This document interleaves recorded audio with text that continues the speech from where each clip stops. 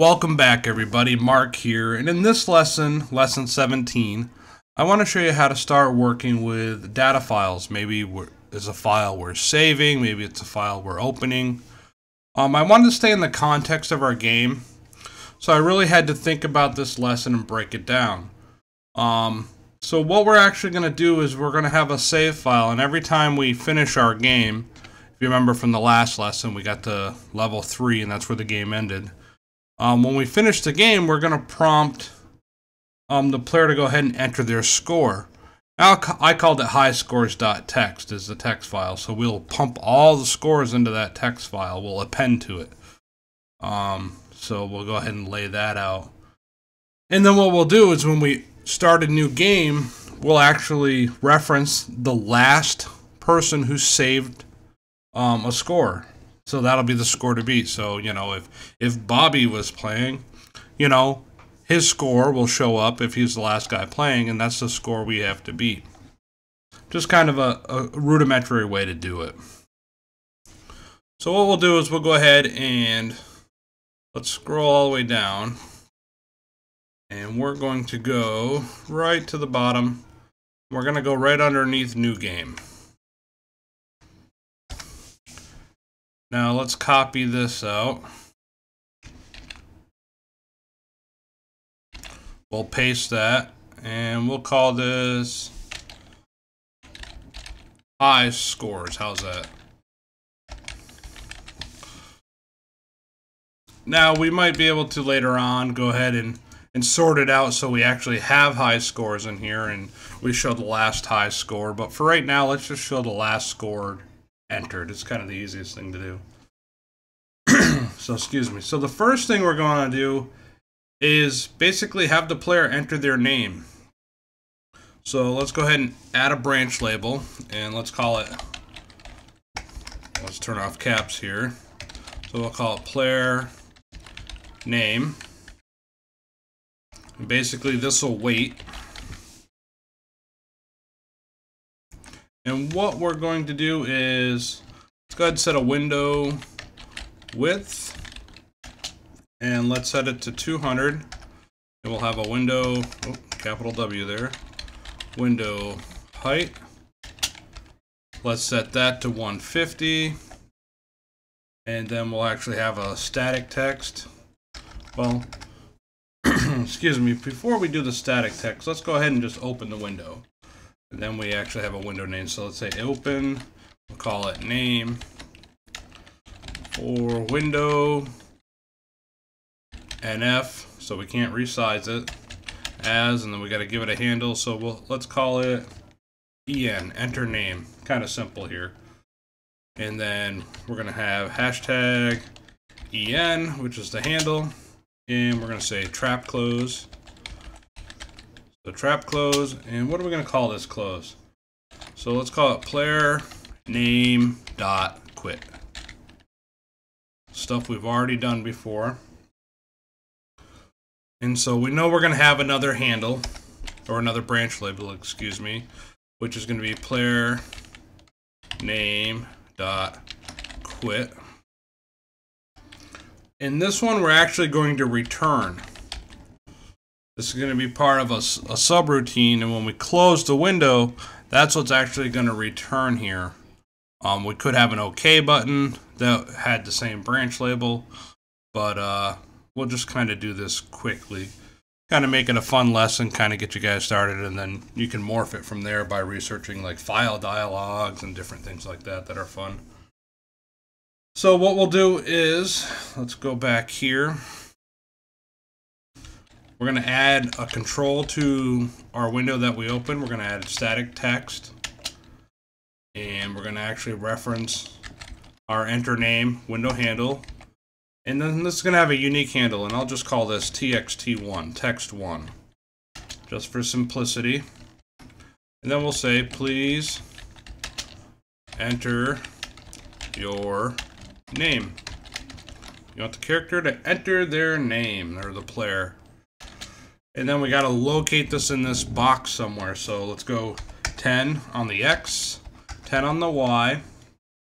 It'll be 175 wide by say 20 tall. There we go. And then we're going to have a text box. So text box, another control. And we actually want to put this on our window. So we're going to use the handle to our window. And then we'll just call this txt box 1. So that's the handle to our text box. And then we're going to go 10. So it's going to line up with the beginning of our text.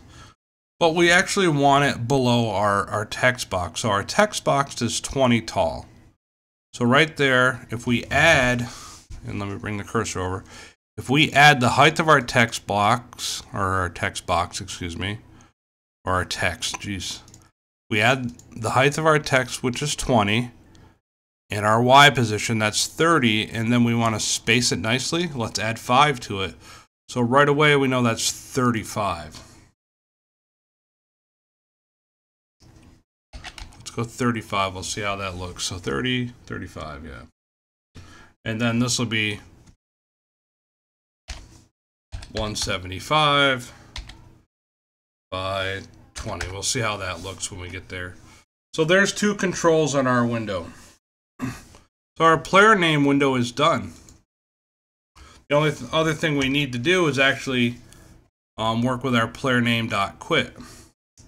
So after we enter our name, when we close this box, we actually want to get the contents of the box.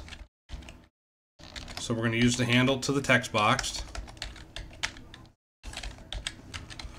And we're going to use this built-in command into Liberty Basic, which is exclamation mark, contents, question mark. And then we're going to create a variable for it, and we're going to call it player name. So basically, whatever is in the text box, we're going to assign it to a variable called player name.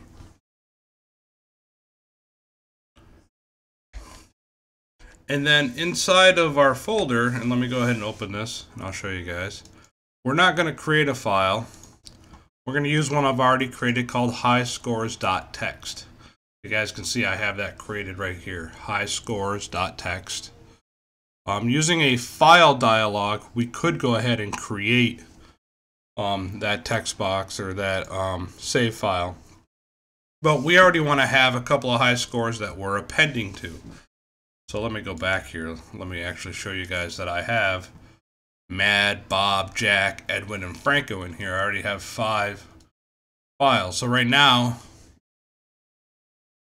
you know, these are the high scores that we have, or the scores that we have. But we want to add to the end of that. So if we play, we want to add some scores to it. Let's go ahead and, excuse me, clear my throat. I'm sorry about that. I know it's not that great on the microphone. But so what we want to do now is we're going to open that text file. So we're going to say open, and it's called highscores.txt. And don't forget the quotes around there, the double quote. And then we're going to say for, and we're going to use append because we want to add to it. We don't want to overwrite it. So if we were creating the file, this would be output, for output, and it would overwrite anything in the file. So if we did this as like a file dialog, and we were saving it as a file name, and look up file dialogs, there's some great examples out there. We would create a file with whatever name we wanted, and we could create our own extension to that file, .dat, you know, HSC, you know, for high score, whatever we wanted to. But here, we're just going to append to a file that already exists, a text file. So we're going to append to it, and we're going to say as, and then it has to have a handle. So let's say high score. And then we're going to say high score. So basically we're saving the player name, which we already got from just up above there where we created player name. Then we're going to say high score. And then we're going to pass in score. And then we're actually going to close the file. This is very important. You want to close the file you're working on. This is just like Windows. You want to close these handles. That way you don't get an error. Once we actually are done here, we're actually also going to close the edit name window. So when we close our player name, we're going to save the name and the score and close all our windows. And then we're actually going to go ahead and ask, okay, do you want to play again? So it's going to do all of that for us. So that's the player name, and that's how to enter it. So now what we need to do is we actually need to show scores. And we're going to add this right in front of this. So this will be another branch label. This one's going to be show.scores. And this is a subroutine we're actually going to call from the actual top of the file. So actually, before we do that, just because I want to be me, we're actually going to go ahead and set this up and call it. So we need to actually call this from somewhere. Now, we already have our else statement right here, and we have you clear the game, blah, blah, blah. So before we go to a new game, let's call go sub, and let's player name.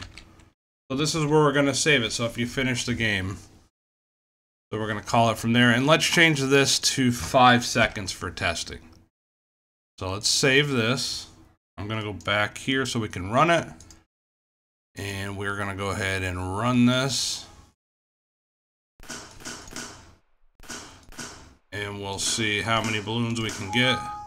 We got 8 so far. See if I can be quicker. I only got 5 seconds per level. Oop, I'm up to 17.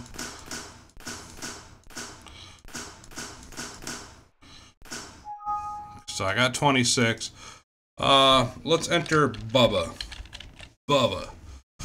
So you can see, and please enter your name. Right up here in the left-hand corner, you guys should be able to see that pretty clear. As soon as I close this, it's going to close this window. It's going to ask us if we want to play again. And I'll say no. And then let's go ahead and open this up, and let's look at our high scores.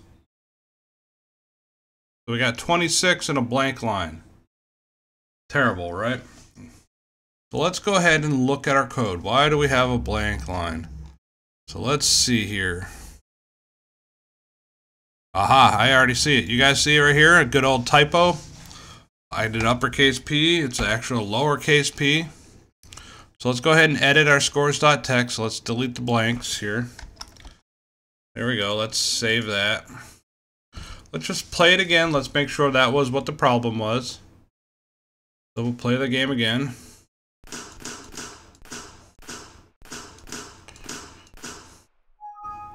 I got 7 so far. And there's a lot we could clean up with this. You know, I'm just showing you guys some ideas to get going. 17. Between all the other projects that I have, but hopefully you guys are enjoying the series. I got 26 again. That's pretty quick. Now, let's enter Bubba. Bubba. And we'll close it out. We'll say, nah, we don't want to play again, but let's open it up. There we go. Bubba, 26. So it was just a typo, upper and lower case. So we got it fixed. Awesome. So we know the save is working. So that's pretty cool. But when I run the game, so let me run this, it just starts right away. There's nothing that tells me, okay, who played last and what score should I be aiming to try to beat. Now, in reality, we'd probably want a list of 10 high scores, but I don't want to overly complicate our program. What I want to do is go ahead and just build this and show you guys what we can do. How to open and read from a file. So we're going to show you who entered the last without getting way too complicated. So one of the first things we're going to do is we're going to add another branch label here. And we'll put it in front of this. Move that down 1. And our new branch label is going to be show.scores. Show.scores. And now our show.scores is actually going to wait.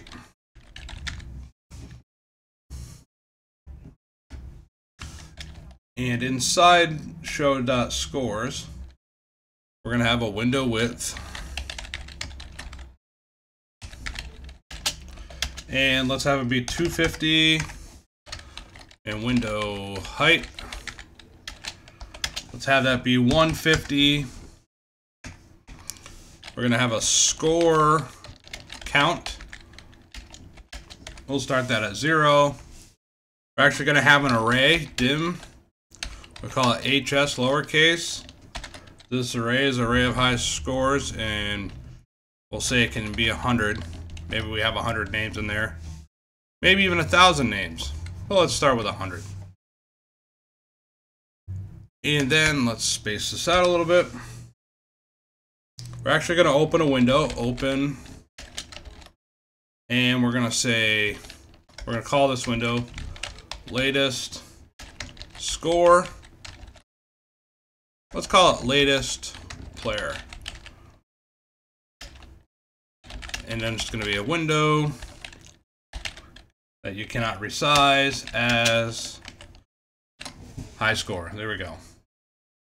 This is going to have a trap close, just like any of our other windows. Hopefully you guys are starting to see how we can build many different things. This is going to be show dot scores quit. We want bracket, not a squiggly bracket. There we go. So let's go ahead and add this branch label. So show dot scores quit. This is going to be the one that's going to return, just like our other one. Once this returns, we're actually going to close high scores. So our quit's already set up, so that's perfect. So we want our quit to do some stuff. So we want to actually have some text in here. But what we want to do is we actually want to open that file that we appended to. So we're going to say open, and then we're going to say hi scores.txt. It's a text file. For input, because now we want to read it, so we want to input that data into our program as, and we'll call it scores. That's the handle. And then we're going to use a while loop. So we're going to say while EOF, that's end of file, and it'll say scores is equal to 0. So if it's not the end of the file, it's going to be 0. If it's the end of the file, it's going to equal 1. Once it reaches the end of the file, it'll be 1. So, and then that's where we'll have our wend. So this is called a while wend loop. You guys haven't seen this yet. So this runs at least once. So basically, while the end of the file scores is equal to 0, so while it's not the end of the file really, once it reaches the end, it'll be 1. Let's go ahead and do this loop. Inside this loop, excuse me, clear my throat again, we're going to have a for loop. So we're going to say for I equals 1 to 100. That's how many items we could have in our array. Let's say end if. So basically, while there's still 100 items in our array, but what we want to do is we're going to say if end of file. We're going to use this again, scores is equal to 0. Then, and there might be a better way to do this, but this is the way I found it works pretty quickly for our example. I haven't refactored it to make it any faster, but maybe I will later on. But so basically, we're going to loop through everything, and while we're not at the end of the file, we're going to input one of the scores. So input the handle to scores, scores, HS $, this is our array, I. Then we're going to say score count equals score count plus 1. So we're going to add 1 to the score count. So as long as we're reading items, we're going to add 1 to the score count. As soon as we reach the end of the file, we're going to stop adding to the array. So our array is only going to have like 8 items in it right now. Maybe 10, depends on how many saves we have. But it'll add up to 100, so we can have 50 names and 50 high scores with 100 there. But that's the loop. That's how we read in that file. And then we can actually use this on some of the static text that we're going to add some controls to our window. So we're going to add static text, and this is hs.txt1, and then here is the latest, or not latest, but how about last player and score saved. And that's about 10 on the X, 10 on the Y, 200Y, and 20 tall. Then we'll have static text high score .txt2. And you can have better names for these. I've had other names, attributes, whatever, but this is what I'm using for right now. And we'll say name. And then here we're going to use a semicolon, because we're actually going to pass in, we want the name. Who is this? So we're going to say score count minus 1. And the reason why we're going to say that, this is the last item in our file, score count. So whatever that got to, that's the last item in the file. Seeing that we're saving a name and then a high score, we actually want to go back one and actually display the name here.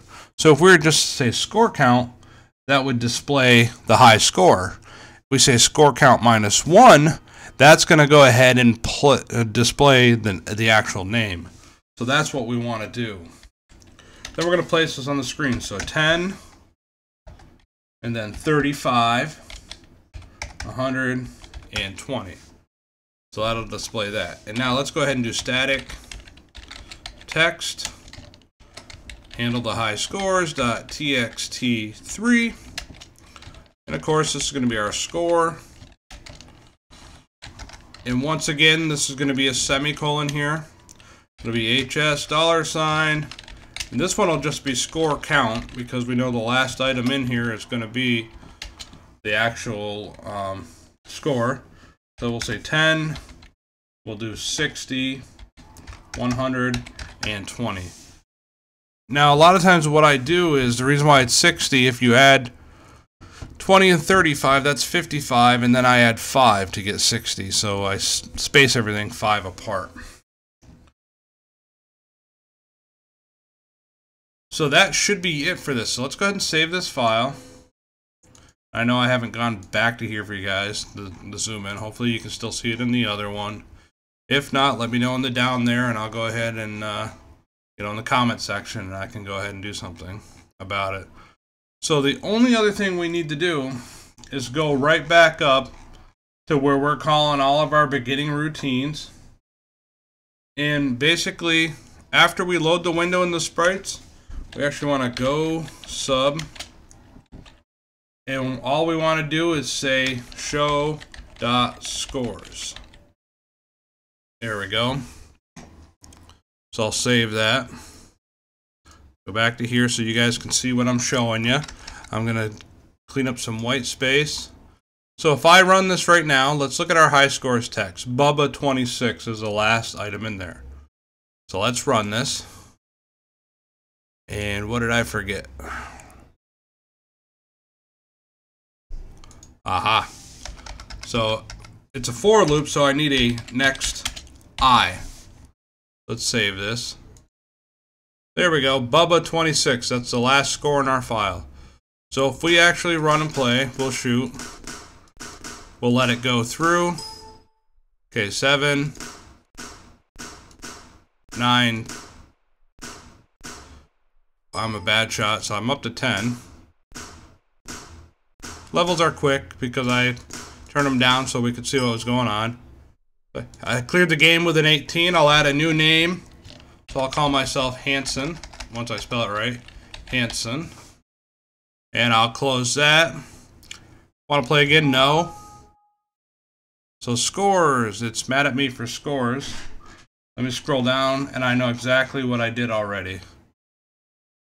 I know right where the bug is. It's actually right here.